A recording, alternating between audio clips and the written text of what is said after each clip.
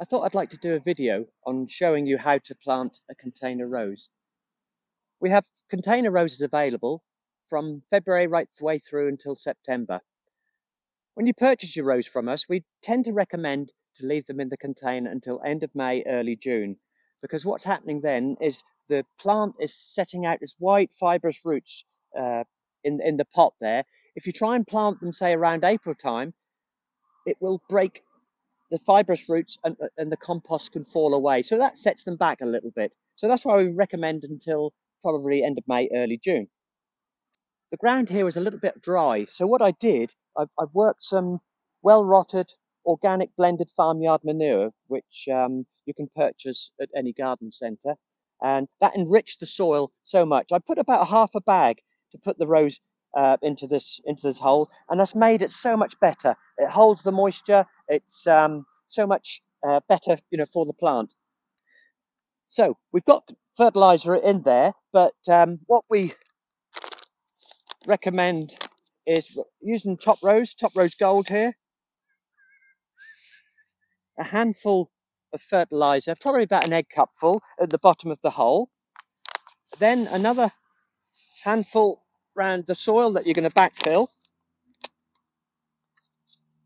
You can see the depth that I've got of the hole there. It's about a spade's depth and a spade across there.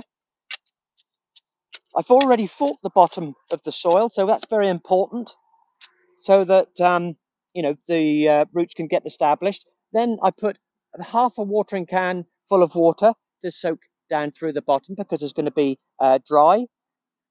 Then I have watered the rose before it goes in there, probably about 1 to 2 litres of water, just so it starts dripping out of the bottom. It's now settled itself down and it's ready to plant.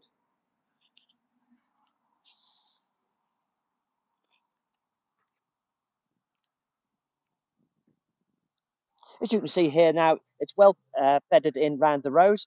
So what I'm now going to do is just to backfill with the rose from the soil that I've taken out. There we go. Firm it nicely in, like that.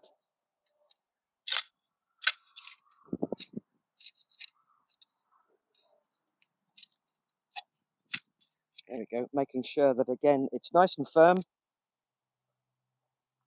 And then finally, just fork it over at the top, because you don't want your foot marks on the soil, because what will happen is the rain will go onto there, and because it's compacted, it will just run away. So it's just nice to leave the area nice and fluffy around it like that.